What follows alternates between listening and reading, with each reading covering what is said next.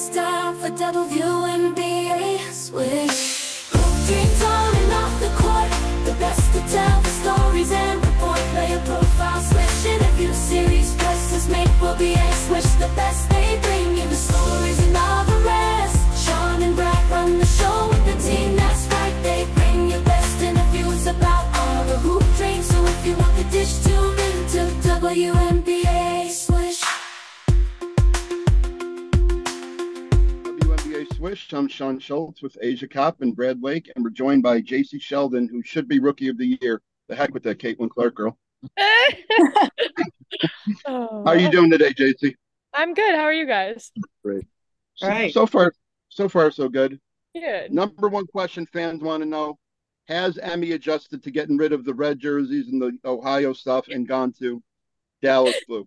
Yeah, she has. She has pretty well. I didn't know how that was gonna go, but no, she did. She did it quick. Obviously Ohio State will always be home for her, but she loves Dallas. She every time she sees me, she's like, when we go into Texas. So she's adjusted a little bit, got a new jersey and she's been able to get to a couple games, so she's loving it.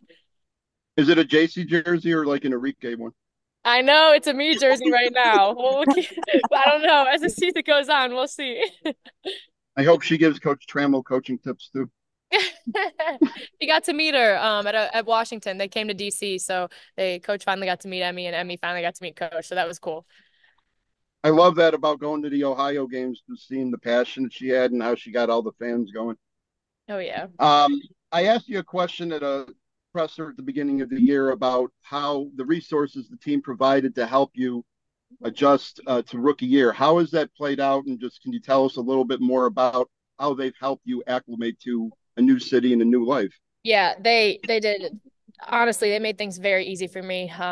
Even before training camp started, they shipped the car down here. They got me a new place to stay right away. Got me into the gym, got me a car to get in the gym, and made it easy for me, honestly. So very thankful that they made that transition that much more simple. And then obviously being here now, it's carried over and they're open to helping me whenever I may have questions. But I mean, this place is home to me now. Not a stranger to this gym anymore, able to be in here multiple times a day. It's awesome. And I have them to thank for that. So it's been a very nice transition. What's the best part about the city of Dallas? I don't even know if I can. I mean, the wings, right? But I don't even know if I can fully answer that yet. I personally haven't had much time to explore other than Arlington. I haven't even been down to the city of Dallas. I went to one Mavs game. It was awesome, but that's the only time I've been in the city. So, yeah, I got to figure that out for you guys. Recently, you got some very special recognition. You were named the Ohio State Athletics Athlete of the Year. Can you speak to what that means to you? Yeah, that means so much. Like I said, that place is home and that place has done so much for me that they don't even know probably. So very thankful to get that award and be recognized, but even more thankful for the people I've met through Ohio State and the relationships I was able to build. It's a great program. I'm excited to see what they do, this coming year. Got a talented team, but overall very thankful and like I said, even more thankful for those relationships I was able to build. And as far as the Wings, there have unfortunately been some injuries as players are going to be coming back pretty soon. Can you speak to what it's been like playing with the likes of Monique and others, players who are there but just may not be there? Like, what's that kind of chemistry like? Like you said, we've experienced a lot of injuries, a lot of illnesses throughout this season. Working through it, we're gonna have people back pretty soon here, which will be nice. But being able to play with, like you said, you mentioned Mo's a great leader, a great person, and someone who's so vocal on the floor. So I've learned a lot from her. I think we've been good for each other. But me, being a rookie, just being able to learn from her and her experience has been awesome. And like you mentioned, even some of the other players, we've got here now, and we're so excited. She's a competitor, man, so I'm excited to take the floor with her and even learn from her too. So I think taking everything I can from them and making them better as well is been a focus, and it's been really fun for me.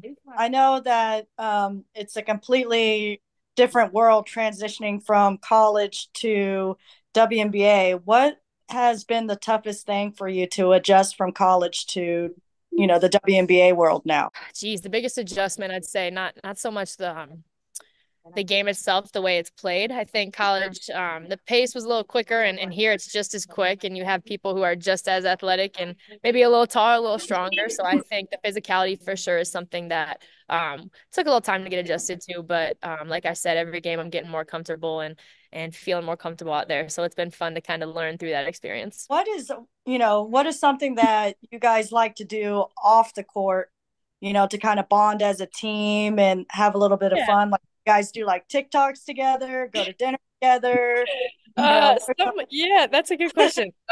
Yeah, of course some of us do TikToks. I am not one of those people. Um, not a TikTok person, but the heat, man, we take advantage of the Texas heat. We go to the pool a lot on our off days and sometimes even after practice if we just need a rest. We got a really nice pool at our apartment complex, so a lot of us will just go down there and hang out. That's probably our go-to. Been very vocal about how important the fans are to the Wings, especially with this little slump now. Being on the court, can you speak to that fan involvement and how it just picks you guys up? Yeah, it's our sixth man. We love our fans, and I've only been here a little bit of time, but these fans are awesome.